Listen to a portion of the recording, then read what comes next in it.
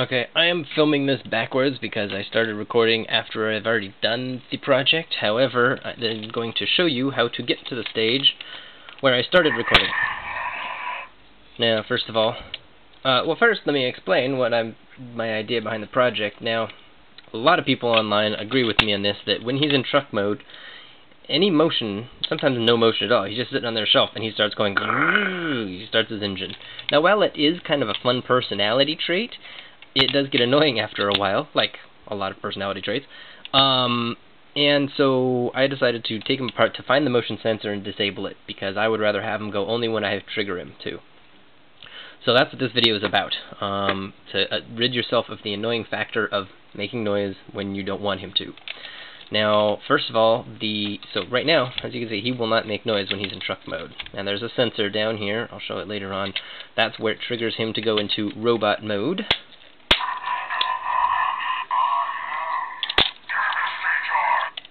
So he makes his transforming noise and he announces who he is, just as anybody would. Hello, my name is, when they are created.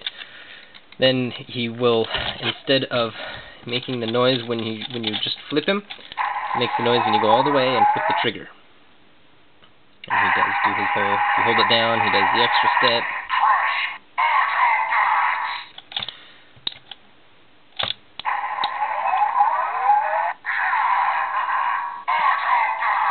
Yeah, Autobots, yummy! Hungry! Okay, so, let me show you how to get to the part that I got to. First of all, undo this screw to take out the batteries, if there are any in there now. That's first and foremost. Before you do any soldering or electrical work, take out the power source. So, batteries come out just by undoing that. Then you have to unscrew these right here. I just put the dang guy back together, so I'm not showing you. I'm just describing it. This whole panel, it's like a half of an H. I don't know what you want to call it. That part comes off. Then there's a silver bar in there with a spring. Careful so you don't lose the spring, but take out the silver bar, makes it much easier to separate these two sections. You'll see that hinge easily. And then this dark gray part right here has two screws right there. I undid that just to help make it so it was a little bit easier separating as well. Now this part already disassembles. Then there is a screw right in here. Now I couldn't use this is a little too thick, because the screws are way in there, but there's a screw right down there underneath the X, and there's a screw right here where it's hinged, and then there's a screw right here. Those are the only screws you need to undo in order to take this. See this whole circle right here? It's in two pieces. You got your bottom half and your top half. So you got it. You're taking this part off. Now I definitely recommend doing it at this angle, because this bottom half has this post that this whole part sits on. It also has the wires going through this to bring to the speaker and the lights. Are the lights in this? Maybe. The speaker at least part right here. So you don't want to, in order to avoid having to undo any of those wires, just leave this onto this hinge down here. Just take off this top part. This part may fall out. You can put it back in. It's the little clip that goes in here. So once you get to that, then you'll be at the stage where you'll see the circuit board is right in here, and there's wires that go everywhere, and you'll see me unsolder the motion sensor, and you'll get to the point where I am now, where you don't have to put up with his noise constantly nagging you for everything. So, you gotta weigh the pros and cons, but I liked it and I recommend it. So, I don't know why I'm concluding. For me it's a conclusion. For you, it's the intro. Go watch the rest of the video. See how I did it. See if you want to do it yourself. Here's what he looks like. There's the circuit board for the lights that go inside his mouth. This is through the back. Here's the cab side, as you can see. And then there's a circuit board that came apart from here. So, I found out. Did that rattle? I'm pretty sure that this gold cone-shaped thing is the motion sensor. It's an SW1 SW-200, and it says gold, and I'm pretty sure, I looked a little online, I'm pretty sure it's tied to the motion sensor. Whenever that little ball hits something, then it goes off. So, I'm going to unsolder that, and there are a few options that will happen. Either it will still work, or it will break the electronics completely because of the fact that it broke the circuit. It completely, you know, it breaks the electrical circuit. So we'll find out about that. And actually, before I do that, before you unscrew anything, make sure and take the batteries out so that you don't, you know, miss a bit of thing. I'm going to put the batteries in right now for a second so I can test. Oh wait, maybe this needs to be in there.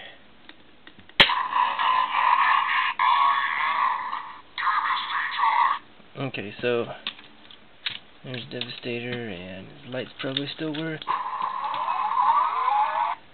Good.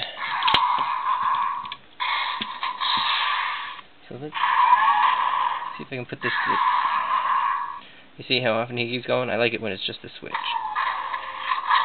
Yep, I'm pretty sure. Moving that. Let's take this out.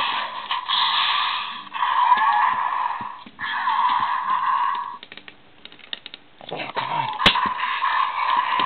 Alright, so that's back to truck mode. Yep. Okay, so that, I'm pretty confident that that's it. So, oh yeah, so first, make sure and take out the batteries before you do any soldering and touch any of the electrical wires and equipment. They are just AA's, but you don't want to do any damage to yourself or the electronics. Blah blah blah. Don't try this at home unless you're a seasoned professional and you're really bugged by Devastator's constant meanderings. Alright, so let's see how I can show you this. Oh, these are... See, so there's the gold cone, right?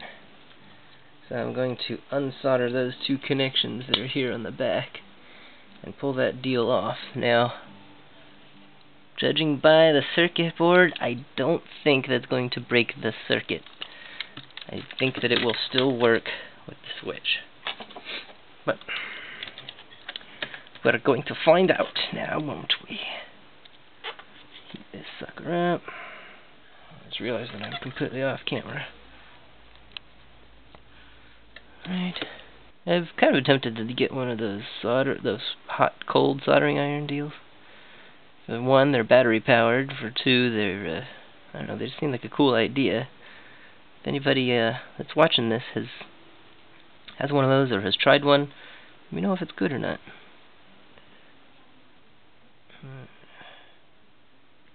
Because as most people were leery about those things that you see on TV, you know.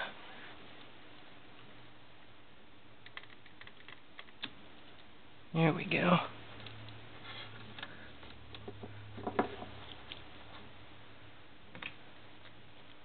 Alright. As you can see, here's the wire. I took that out, so now it's not a complete circuit, so I probably don't even have to undo the other one. Just to test it. If that circuit's going to be broken, it's going to be broken.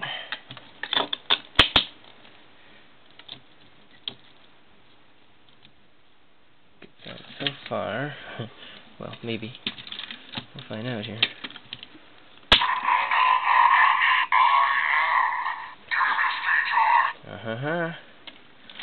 So he works. The sounds work. They do not seem to work from motion sensor ability.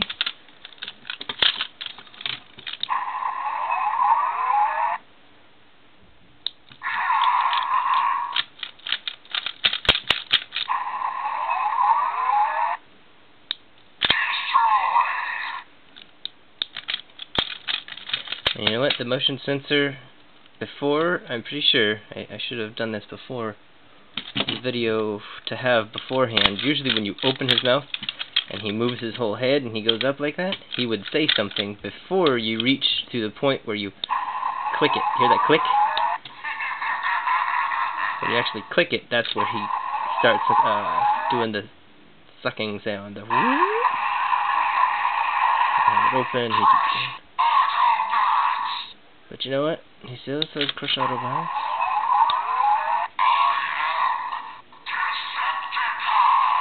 Still says that.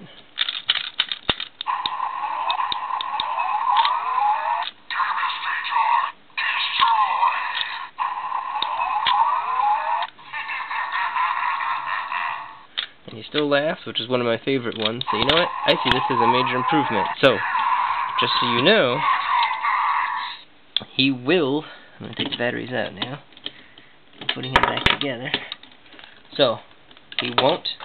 By disabling the motion sensor, you are losing two things. You're losing... When he's in truck mode, he just sits there and starts going grrr for whatever reason.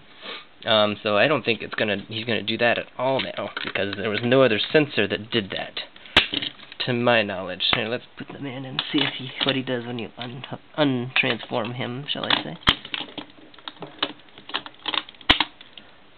Okay, so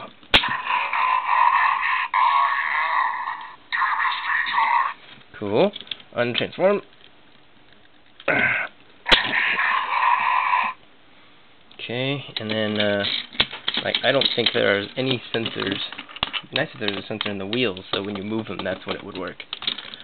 But, they took that motion sensor and said, okay, activated by motion. So, now, he does not make any sounds when he's in vehicle mode, which, in all honesty, it was kind of a lame sound anyway. It was just a... It didn't sound like driving, didn't sound like cement mixing, it was just a messy sound. So, you do lose that. For me, the advantage of not having him do that at inopportune times is worth him not doing that sound altogether. As well as he won't, just when you've got him like this, and you pull that down, he'll open his mouth and whatnot. That you, I don't need to take off all those. I'll show you which I need to take off and what I didn't. So he won't make his sound automatically there. You have to actually pull the trigger all the way up for him to make his sound. Oops. Uh-oh. Did I take the batteries out? No. See? So here's... You gotta watch out. These are very thin wires, so you don't want to lose any functionality here. Anyway, you gotta test it before you put them back together, too. I must have pinched something right now, because now he's not making any sounds at all. Oh, no. I'm a dork. He won't make sounds because this isn't plugged in. He's not transformed into... See, there you go. So, and that's a good lesson for you guys, too. When you are testing it, remember, you gotta have that pushed in there. So now, he will not make any sounds unless that is clipped into here, which is, you know, for transform robot mode. I'll show you that sensor right now. It's hard to take apart. See, there's a little... So there's a... This part right here, is it? See, there's a hole. The part that clips into this area, so it clips in here, and there's a hole. That's a little white thingy that it pushes in. That's what makes your sound. And what makes your sound when you untransform. So that's the trigger for that. So now it seems like he will not make any sounds unless he is in robot mode. So, just so you know, that's the compensation for making it so he doesn't talk or drive his vehicle at any particular time. Now, in order to put him back together, basically the whole major thing was taking this silver part that goes around the dark gray, just put that in half. Now one side here has the wires and it goes all the way through to this. That's why I didn't take all that apart, because there's going to be wires there anyway, but this is the other side of it that pinches it in place, that makes that hinge. So you have to take off that screw and then those screws there. I took off the bottom thing here. Well, I'll let you know if that actually had to be taken off or not. It made it easier by taking out the pin with the spring. That may be tricky putting back together. And most of the screws look to be the same. However, there is a slight differentiation in the tread on some of them. The thread, sorry, I always call it tread. Now there's this little gray piece that goes in the middle here, like this. See that? That is used to plug into this part right here. So make sure you don't forget that. It only goes in one way, so it makes it easy to determine. You could even glue it in place if you want, hold it in place for you. It doesn't really need to be loose. It's always good to try and take a picture or video as you're taking it apart. Hindsight's 20/20, right? Because then you know exactly what it looked like before you decided to disassemble it. Of course, this kind of, once you open that gray part, it kind of falls apart on you, so it's hard to see, but okay, so cement mixers look like this. The green part looks like it goes up. Green part of the circuit board, that is.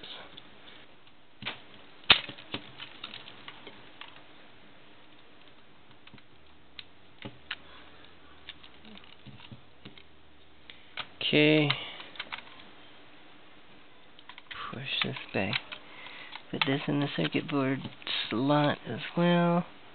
Alright, I just got that put together. We've moved all the wires out of the way. Now this, I couldn't even use my lovable automatic screwdriver because it was a little bit thick. So there's a screw right here under the X gas tank.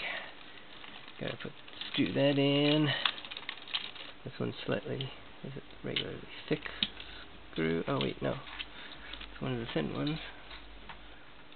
And let's throw that in there. The thick one goes here in the hinge portion. And that one I can get with this. Alright, now before we put this piece on, that piece goes right across there, before we put that on, gotta put the pin back in, and the spring right in here. So it just goes through the gray, the light gray piece. See how it sits right there in that groove. And the tricky part is going to be the spring. It goes in like this. So you can see there's a little fold at the end. That part goes right in this groove right here. You can slide the pin out. So I do the same thing going in. I have that there. Push it down into place, and then slide the pin in. Oh, there we go. Like that was pretty easy. And then close this back up. See that? I'm not going to redo it, so rewind if you want to watch that again. And now we can put this plate back on. Like so, and you got 6 screws across here. And then, of course, final step, got to put in the batteries. If you don't know how or to put in the batteries or take them out, you should definitely not try this project.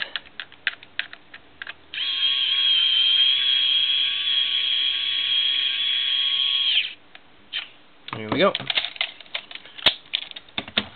So now, motion sensor disabled.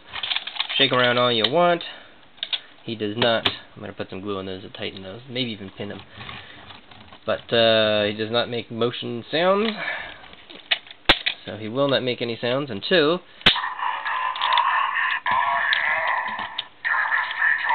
you clip that down there.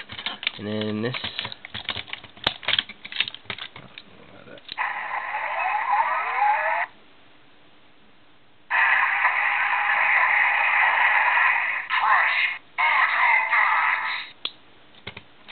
So he still lights up, he does his sounds when you press this. He doesn't do it when you open his mouth. He used to do it just when you open his mouth. Now you have to click it all the way for him to do his thing. But he does, I believe, still do all the same symbols, phrases. Not so sure of that. Oh, and here's also an extra tip. Got 2 extra tips. First one, if you want to pose him with his mouth open, fold this flap down and it kind of snaps right into place right there, almost like it was made to do so. See that? See, there's a little, almost like groove or thing just put right there. Now his mouth will be open, so it looks like he's sucking guys in. I'll show you my last peeve, not with the figure, but with the idea. So he actually is relatively stable when you put his legs together and stands up. For being the short legs that he's got, he's able to stand up relatively well. Now, however, my peeve with everybody's design of it is that he's standing on his hind legs. He never does that in the movie. He's a big mess. He's kind of dog walking, right? And so one of the easiest poses, you can do this with either leg, but I do it this way because he seems like he's got a little bit better posability with this side. You put his arm down there, so you put one leg back. You've got to make the triangle of posability, basically. So you put one leg forward, one leg back, and then his hand down on this side. It makes a triangle. Most stable poses anybody is triangle. Now sometimes it's a triangle because you got the toes and heel, and then the tip of another toe. You can't see my hands because they're down there on the ground, but it still makes a triangle, even if it's just the toe and the heel of one foot. That makes 2 points. So, anyway, I think this looks so much better. He's actually looked like he's crawling around, he's reaching up, he can grab you.